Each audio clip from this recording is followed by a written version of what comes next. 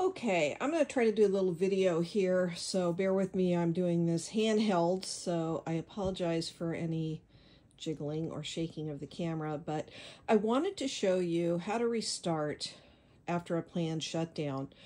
I am finishing up an all over edge to edge design I have on my quilt here, and you can see I went ahead and I did row 5, which is all stitched out. Did that last night, and I just ran out of time and energy, so I really only got like one row and a partial next row to finish. So I went ahead and I advanced my quilt last night just like I normally would.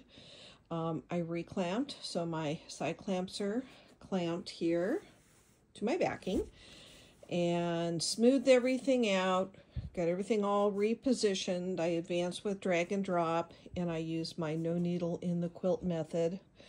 So I checked my alignment, made sure everything was ready to go, and literally I did actually touch resume. And the reason that I touch resume is that would put my needle down into the start point of my next row.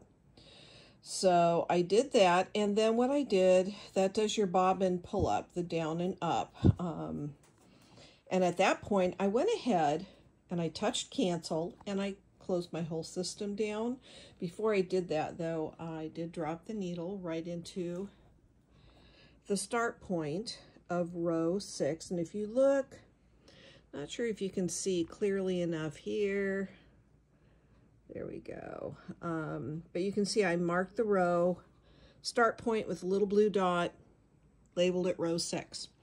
So I left my machine like that, shut my system down, unplugged from my UPS, went to bed.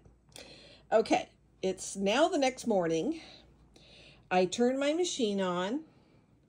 I turned my Pro Stitcher on, and so now I'm going to go ahead and do File, Design, and I'm going to open my all over edge to edge design, which is this one right here. It was the last design I had, and I'm going to select it, and now I have to baseline immediately.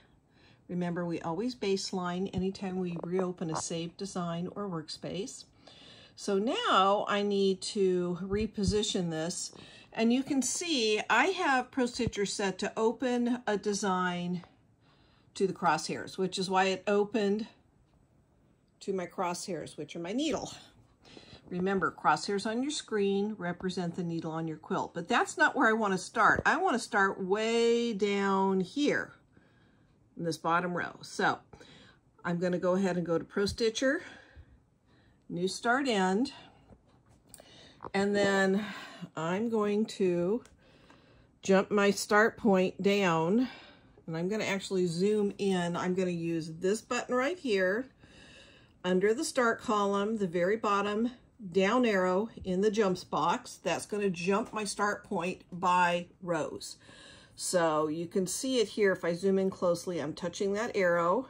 You can see my bullseye start point is jumping down to row 6. So now I have the start point where I want it, but now I need to reposition the quilt so that start point is at my needle. So all I have to do is go to Modify, Reposition, and then in the right sidebar, touch Start Point, and there you see it went ahead and repositioned my design so that I have one full row and then part of a second. So what I'm going to do is stitch out this row, and then I'll crop away any excess design, because my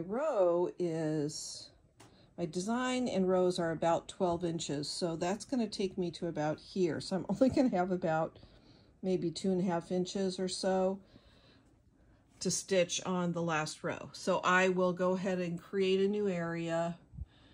It'll be below the bottom edge of my quilt top. I'll probably start at about here, about 1/2 inch below.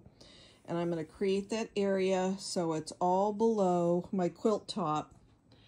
And then I'll crop away any excess design I don't want to stitch out. So that's how you reposition, how you start correctly after a planned shutdown and get your new start point and reposition. So I hope that helps. And I'll put all the steps in this video for you too.